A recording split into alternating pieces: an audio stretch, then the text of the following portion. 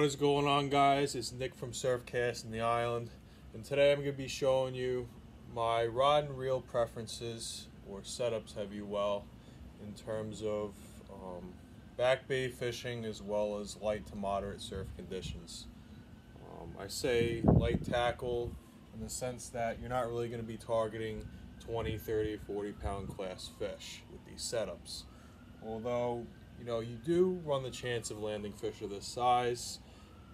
Personally, I don't recommend it. There's better options out there. That's not the purpose of this video.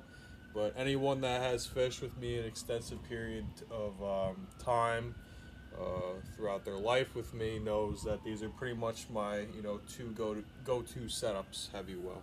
So without further ado, let's get into it. So in terms of the first rod and reel setup I'm going to show you behind me, this is a Vanstall VR50, starting with the reel. I've been using this reel and rod setup for, I want to say, a year and a half now, and it holds up great. Anyone that knows about the Vanstall VR series knows that it comes in black as well.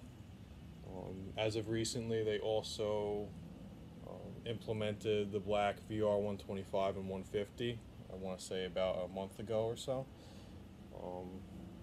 Despite the color, the functions are the same. It's all aluminum body with the exception of the Delrin handle. So it's very industrial looking. That's what Vanstall is about. It's about durability and standing the test of time. In terms of stopping power, pound for pound, this is probably one of the strongest reels for its size and its class that I've personally used. It has 25 pounds of drag as an output, which is massive.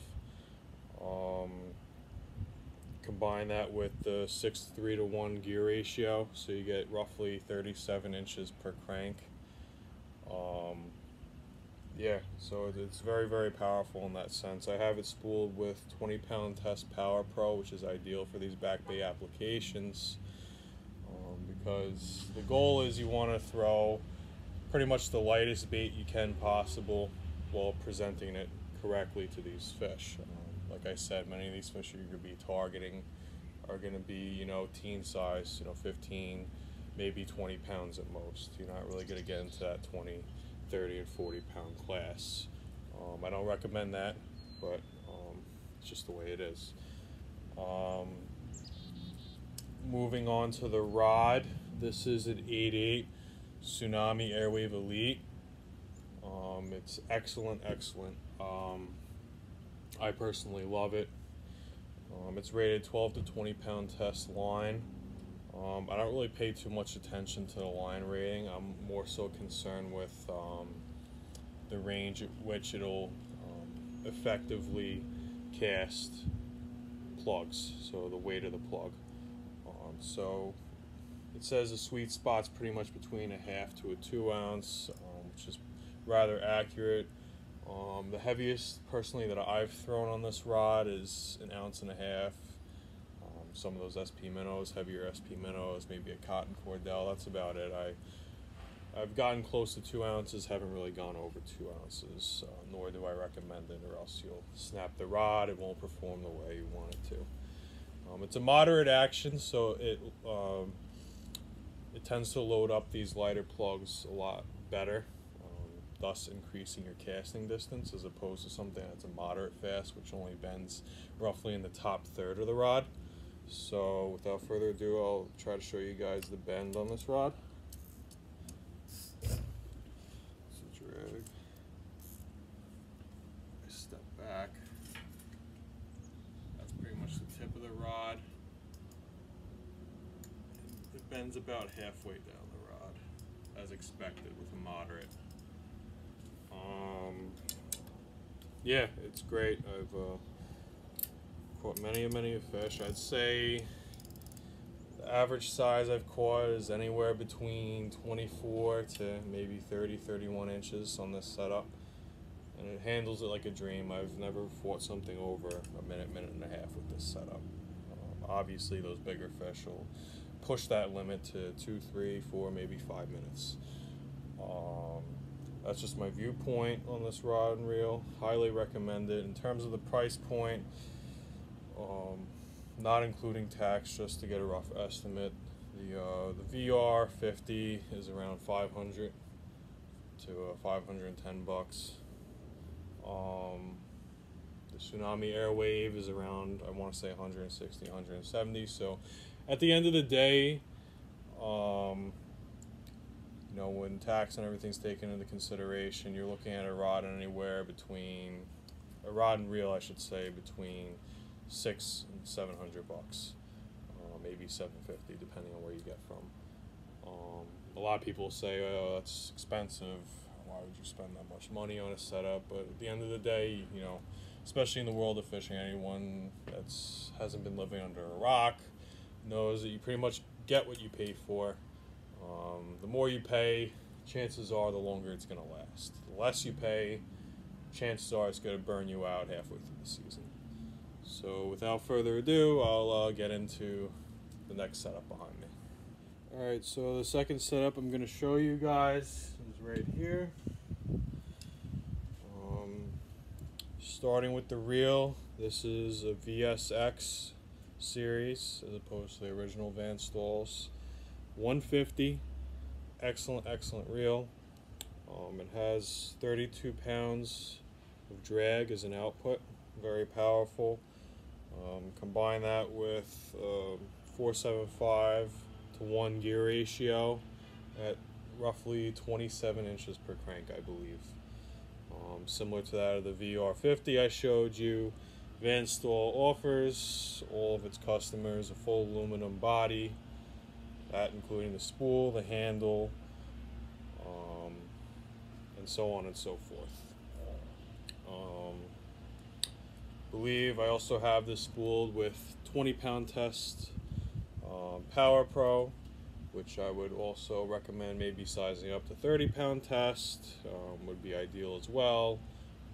Staying within that range of 20 to 30 pounds, I wouldn't go over really, or I wouldn't really go under that. And again, you know, very great reel. In terms of the rod, it's a 9-foot ODM Genesis. This is a moderate fast, and it handles up to, in the sweet spot I should say, 1/2 to 3 ounces. And similar to that of the 8/8 Tsunami Airwave Elite, I have my personal preferences as well in terms of how much I go up and down that spectrum. Personally on this rod, I haven't thrown anything over 2 ounces. I probably fished up to 2 ounces on this, whether that be an 827 diamond jig or possibly, you know, a swimmer or a heavy bucktail. I just don't like how the rod performs above 2 ounces. That's my personal preference. Other people may have other opinions. That's okay too. But in terms of it being a moderate fast, I'll try to show you guys how that bend differentiates from that of a moderate, primarily moderate rod that I showed you with my 8/8. So it's going to be kind of difficult because it's a bigger rod, but I'll do my best to show you guys.